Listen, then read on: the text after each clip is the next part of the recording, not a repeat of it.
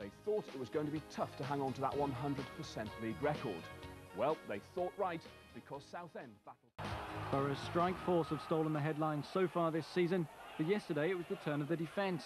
Keeper Stephen Pears played his part to the full, and Jason Lee's early test was never a problem.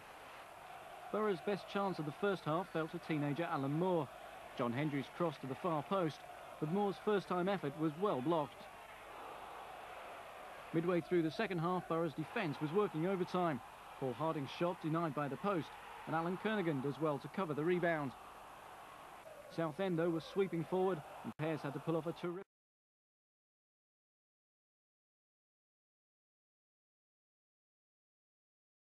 against them when two penalty claims within 6 minutes were both turned down by referee Mike Pearce.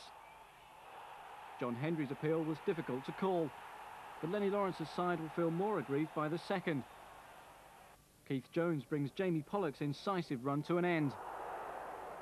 The replay shows it happened just inside the box, but the referee wasn't convinced.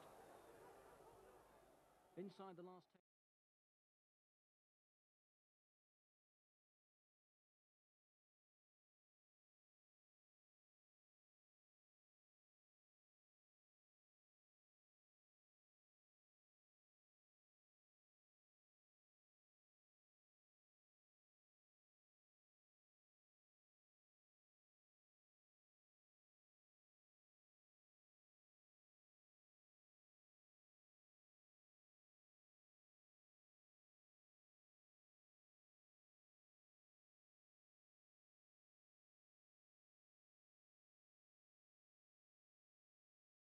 the glory, but Chris Morris may have had more to do with the finish.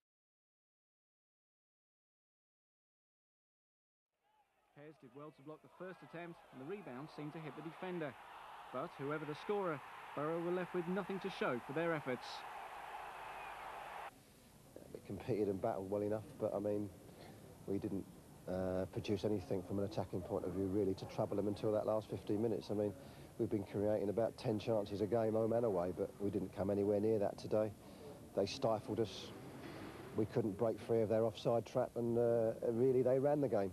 And credit to them, really. I thought we were going to get away with it and get a point, but it wasn't to be.